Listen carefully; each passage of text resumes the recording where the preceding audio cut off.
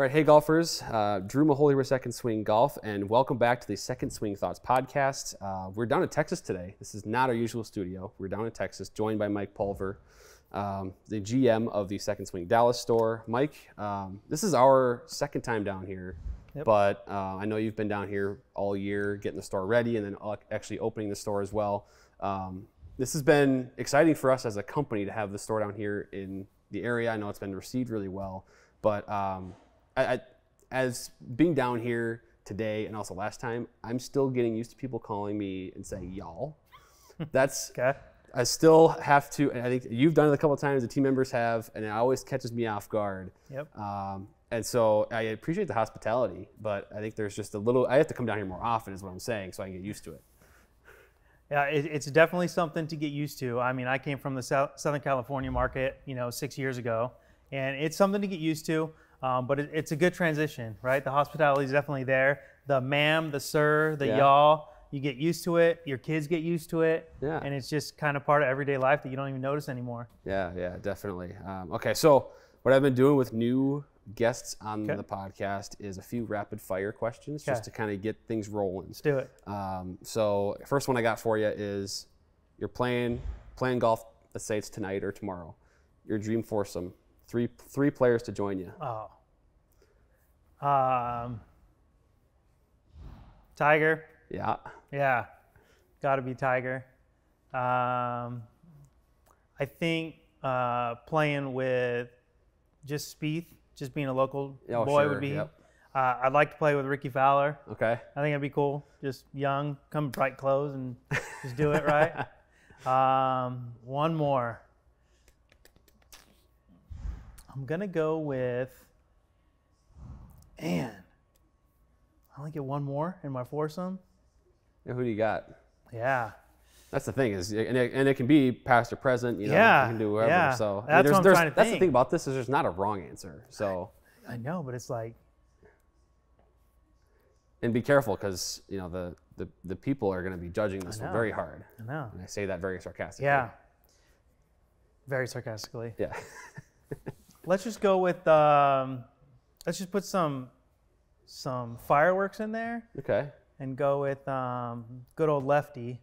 Ooh. Mr. Lob Lefty. Yeah? Yeah. Okay. Yeah. A little Nicholson action. That would be some fireworks. Yeah, I think that'd be fun. It would. It would be fun. Probably some side games going on as well. Yeah, no, there's definitely betting going on. For sure. Okay, so here's another one. First of all, do you have an ace in your lifetime? No. Made a hole in one or an albatross? No. Okay. So if you go out and play tomorrow, and you could, if there's one you prefer to have tomorrow in your round, which one? Oh, ace. An ace or albatross? Ace. Okay. Yeah. Interesting. We've had a couple different answers now for that question. Yeah. Yeah, ace. Here's my thing. I know my golf level, and it's probably never going to get to an albatross, right? I have to smoke the ball and smoke it again. That's not happening. An ace is more likely. Okay. So going with the more likely possibility. Yeah. And, as long as you play enough golf, I feel like the odds are probably in your favor at some point in life if you play enough rounds. Yeah, maybe. I guess we'd have to do some research to find that out. Yeah. But, okay.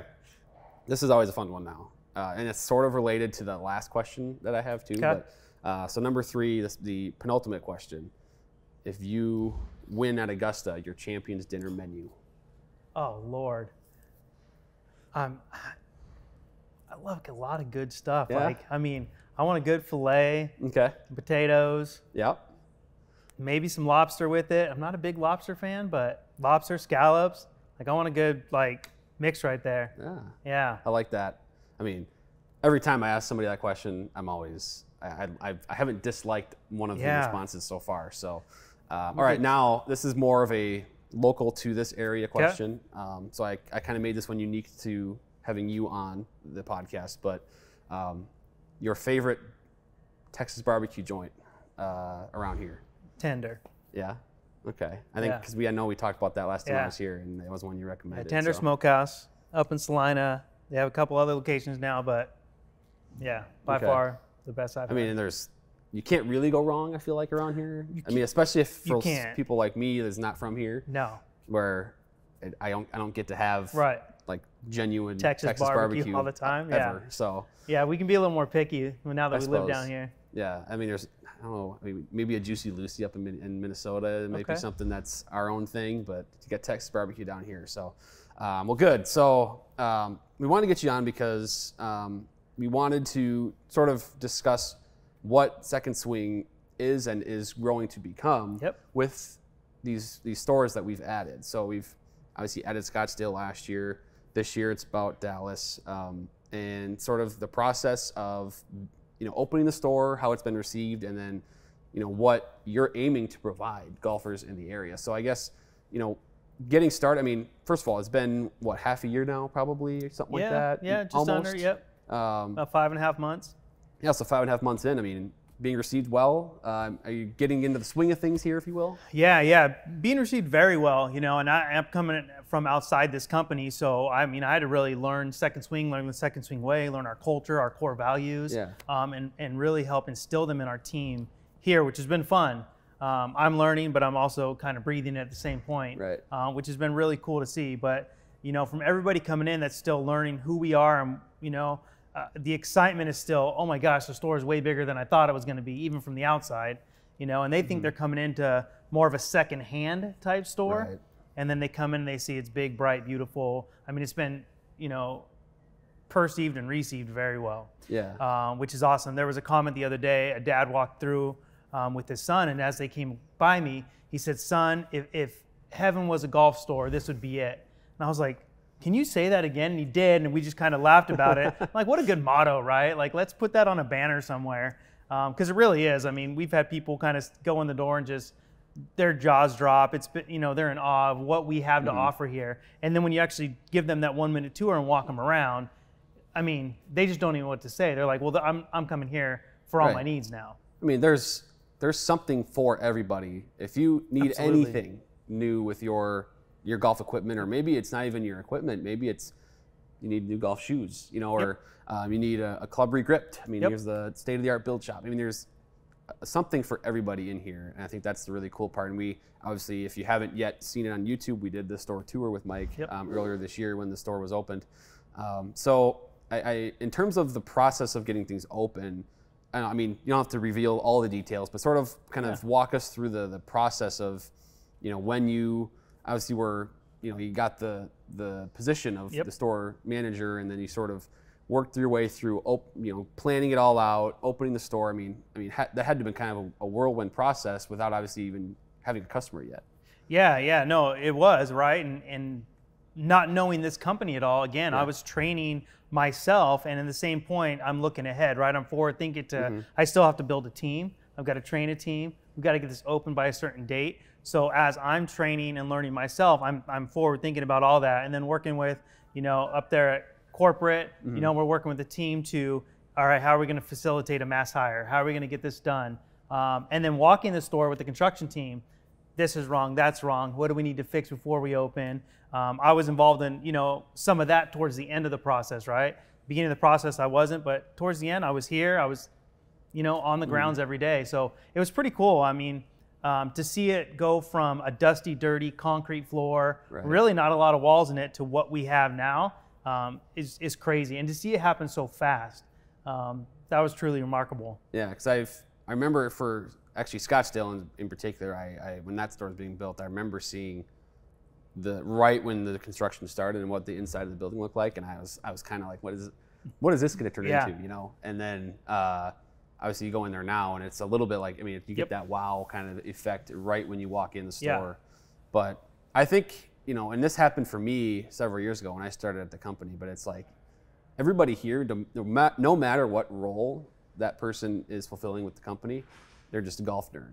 And that makes it an easy place to work in. And I think in turn, it provides an easier experience for someone that walks into the store or even shops online. It's like, anybody that helps you out or talks to you with a Second Swing logo on their shirt, they're just passionate about helping you, and they're passionate about the game. And so I imagine that also has just helped you build that team and build sort of your culture here at the store. Yeah, and that was fun when we did, like, when the mass hire, when you're hiring for this team, to really put my take on it and my expectations when I'm hiring. Like, hey, I really was looking for outgoing, energetic, people to fill those roles because what I learned through Second Swing and the culture and the passion that we deliver, I wanted that for my team. So it was fun to kind of do the interviews and kind of pick and choose, like, oh, I want you. You have a great personality. Bring that on board with us. And then even from that, you talk about us all being all golf nerds. What's fun about this company is that, I just hired somebody recently that knew nothing about golf. And now you talk to them and they're like, oh yeah, I know what this shaft is. I know what this is. I know what that. They had no clue, 3 months ago. That was pretty me. fun. That was me when I started. I mean, I knew golf. I had played golf a lot, but I didn't. The equipment side of it was a little bit new to me.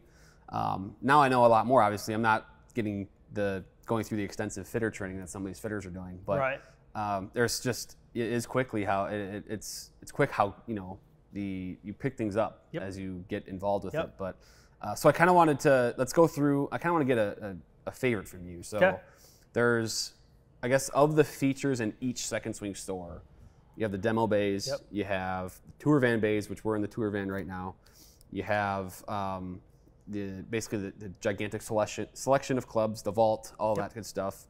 I guess of those, is there a favorite you have that you like to show people to? And then number two, is there maybe a favorite of the customer that you've noticed that a lot of customers just love this about the store?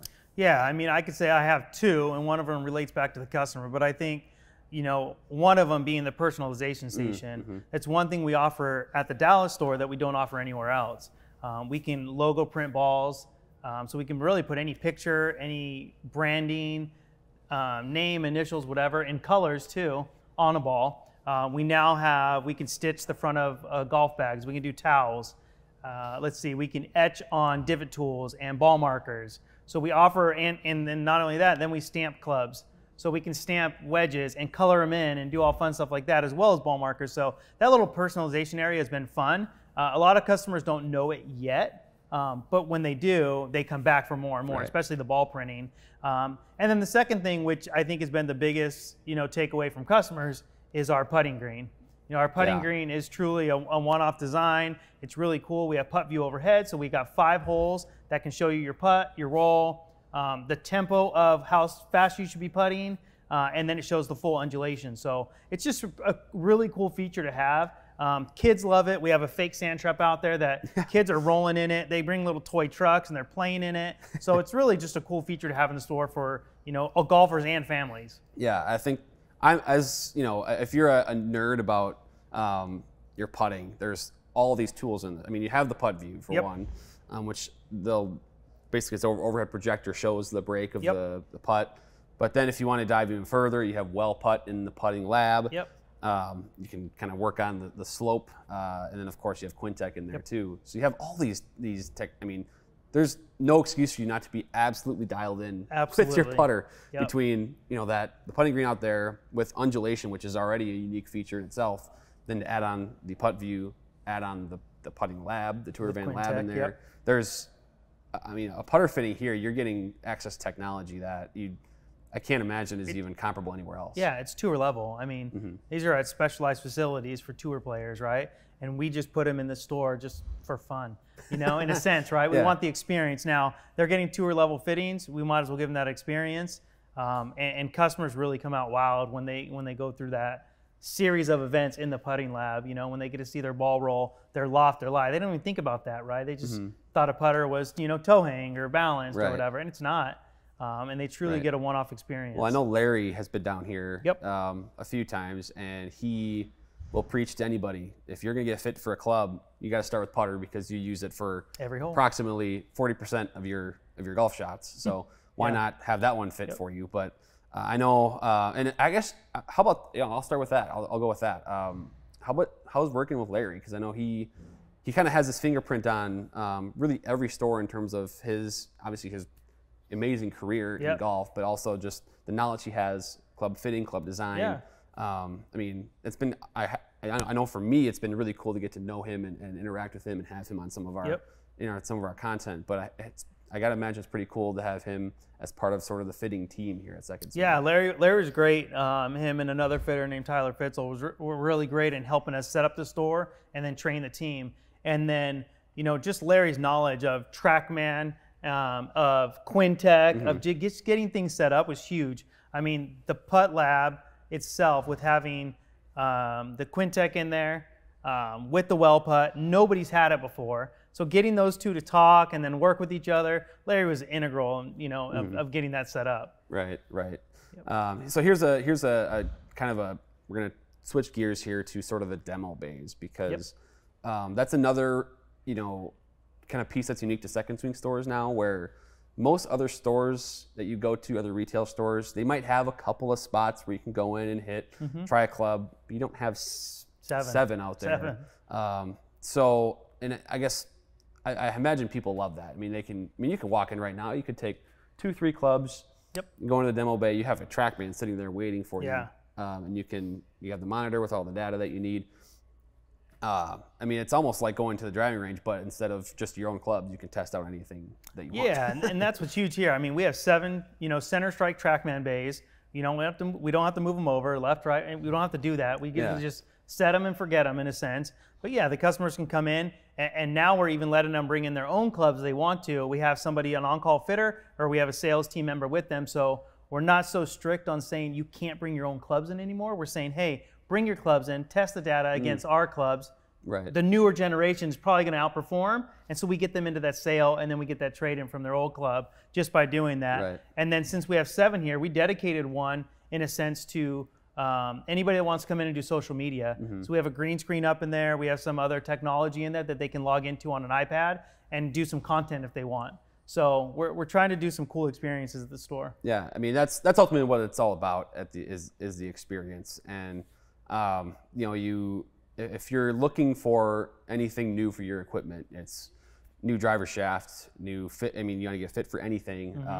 There's so many different cool ways that you can get that experience here at Demo Fit, where it's a walk-in fit essentially. Obviously, the tour van here is fantastic, and of course, one thing too. I mean, the vault area at every store is, but I have to give you kudos to how clean and like organized it looks in there. Where it's like, you know, that sometimes with that many clubs on a shelf like that, it can get, you know, clubs can get lost behind or what have you. But you are really in a sense overwhelmed almost at first when you see how many golf clubs are in the store. I mean, there's got to be close to like 15,000-20,000 in here. That's a lot of golf clubs. That's a lot. It's pretty fun, you know, and you talk about, you know, the fitting experience of what we can do with the on-call, the tour level, and it's great because we can order new if they want. We can order custom new, but we have so many clubs in store that we can really take a U set if we need to, cut it, you know, lengthen it, bend it, whatever, you know, re-grip it. John in our build shop is very great. He's got a ton of shafts in there, even from pulls and whatever, and he's a fitter himself, so it's easy for him to say, oh, you just need a shaft difference, go in there, put it on, re-tip it, get a golfer in even a shaft without going through a whole fitting. And so we just have all these different options that we can offer someone. So give me a kind of a reading on the community here in Texas in terms of, obviously up in Minnesota, it's people get crazy for golf in April and May and in June. And then obviously you get September, October, November, it slows way down, winter hits, and there's no golf for a few months. It's obviously very different here where I think we talked a little bit before we started recording how you might get a couple days where there's a storm, like a ice storm or something like that, you know, or even things might freeze over, take a couple days off at the course, and all of a sudden you're right back open. So is there a season that you guys prepare for that's busier, or is it more kind of throughout the year people are playing golf, so we're always sort of ready for that? Yeah, I think, you know, being new here, right, we're 5.5 months into this store being open, so we're really learning our seasonality with Second Swing being open. But I can tell you the golf season in general in Texas is typically the same across the nation in the sense that it's kind of that end of February, April timeframe into that July, August, and then it's really hot, right? Then August, September is really hot, you know, but people are still playing. The diehards are still out there. We don't really have a season where we shut down because of snow or anything. We may get a little ice here and there in January, February where course is down for a day or two, or we may get some heavy rains or a tornado come through and you're down for 2 or 3 days, and then guess what? You're back up. So you're back up. You may be cart path only because it's muddy out there, but you get those guys out there just gonna play because they love golf. And so our seasonality is kind of with the normal golf business, but we won't be slow per se, right? We're not really shut down. We're ongoing all the time. So our season is all year. And do you see, I know up in Minnesota, we are seeing the weekends get busy. I imagine the same deal here. Same thing here. It's crazy on a Saturday, especially a Saturday where it might be raining or it might be poor weather. You probably can't even move in there. Yeah, and what's great about that is you see the weekends, and of course everyone's off on the weekend, so they come in. But seeing on Sunday, it's kind of a fun day to be on the sales floor because there's a lot of families in here. And you could tell they just came from church. They just came from breakfast with the family. So it's great to see like the generations of kids come in, right? Which is really fun. And that's when you see the kids, driving their trucks, like I was saying, and stuff like that in the sand trap. And they know now when they come in with dad or mom that they can go and putt. We have a little section that we cut down for kids putters. Awesome. We actually just took some clearance putters, cut them down. We just have them for kids to putt around on, and they love it. And if they buy them, we cut down a couple more. So it's been a great experience all around. Probably a great distraction tool too for maybe it definitely helps. The mother or father who really wants to get fit, they're a little walking fit, but they have maybe a child with them. Put them on the putting green. That's awesome. Yeah, that's awesome. And then so another piece I wanted to ask about too, in terms of the trade piece, like is there maybe that's not the right way to put it, but like how do I put this? How often is there a purchase being made and then a trade on top of it, right? Like, because I think people sometimes forget that when you're upgrading, the easiest way to discount yourself essentially on that new club is to just trade in what you're using before that. Yeah, and I think we are taking in trades, and I think people just at first didn't know we were a big trade. They were still trying to go to our online, so they're calling the store and they're saying, "Can I bring trades there?" Yeah, you bring them to our Dallas store right now, right? And they're like, "Okay." We get people driving from 2-3 hours away from Louisiana to South Texas coming up here to do their trades now, which has been great. And I would say, we're taking in 400, 600 trades a week right now. Wow. So we're getting up there and we're staying pretty consistent with it. So we're staying busy. Percentage-wise, I don't know, trading and buying at the same time, 40%, right?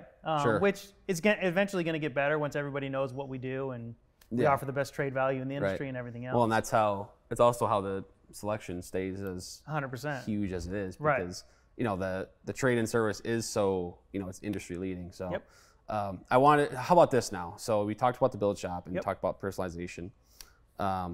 Is there like maybe a request or like something like a crazy request or a unique request that you've seen come through the personalization station or even the build shop that you remember fondly, like something specific, like maybe a crazy logo or you don't want to know about the crazy logos. Yeah.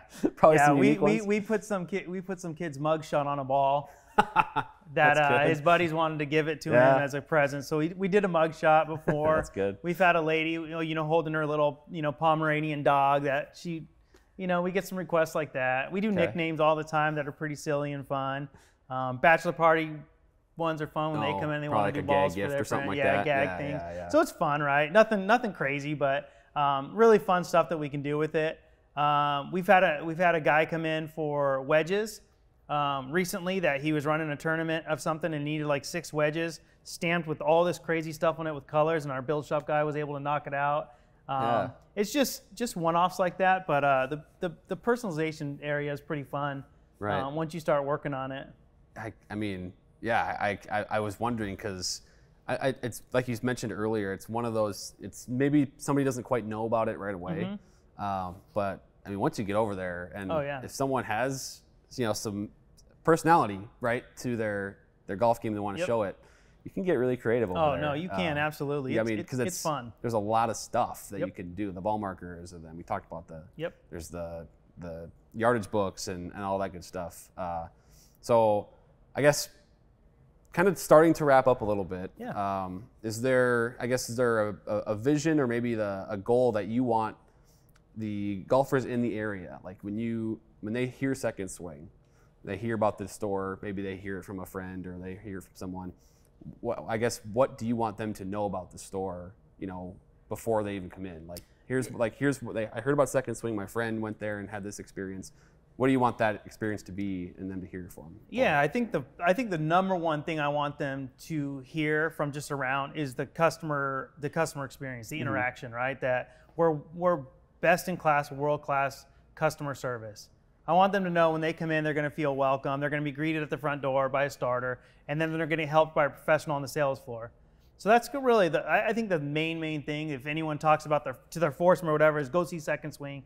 Hey, yes, they're going to say, go see their selection, right? Yeah. I mean, I think we know we have a pretty good selection, but I think, for me in this area is go see them because they're customer service. Go see them because you're going to get help, you're going to get greeted. And then from there, check out their selection. Go see what they have to offer. Go talk to them about your trades and everything else. But, we hired a pretty talented team here in Dallas. You can tell by their energy and what they do and how they interact with the customers. I want to keep right in on that people are coming in here because of us, right?